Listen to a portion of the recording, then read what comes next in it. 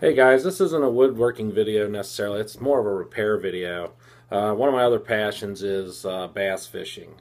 One of the things that's happened to me numerous times is I've broken my trolling motor rope. So I've seen online and on television commercials for these steel replacement cables that are supposed to permanently replace it, but they want $40 to $80 for these. So I went to Home Depot and I found everything I needed for $4. So I'm reusing the handle that originally came on my trolling motor, but everything else I just bought at Home Depot. You'll see that as the video progresses, all the parts and everything, and then I show you real briefly on how to do it. It's just a quick video. It's just an FYI, and I hope it helps you. Okay, gang, we've got our parts here. I've got them laid out.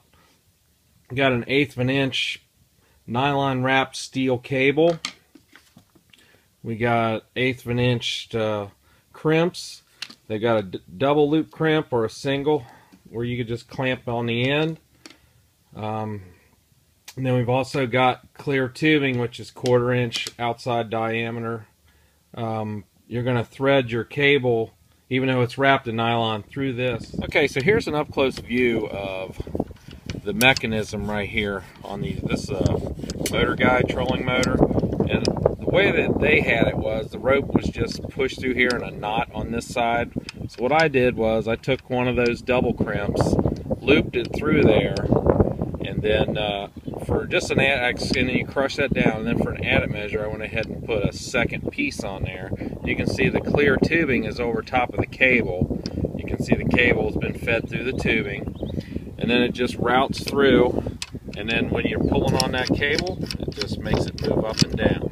So we've got our crimp set with our loop, and then you've got the clear housing, and it goes all the way over all the bars. I'm trying to get a good shot here. I'm sorry for the shaky camera.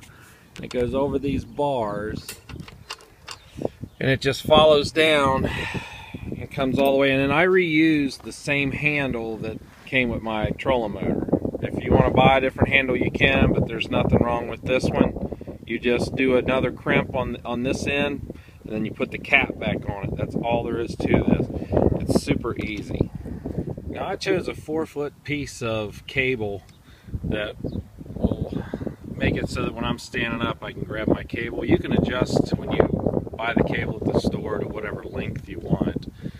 3 to 4 foot is a good choice depending on your height. One nice thing about the steel cable is you don't get any stretch, so it's very responsive when you pull up on the pin.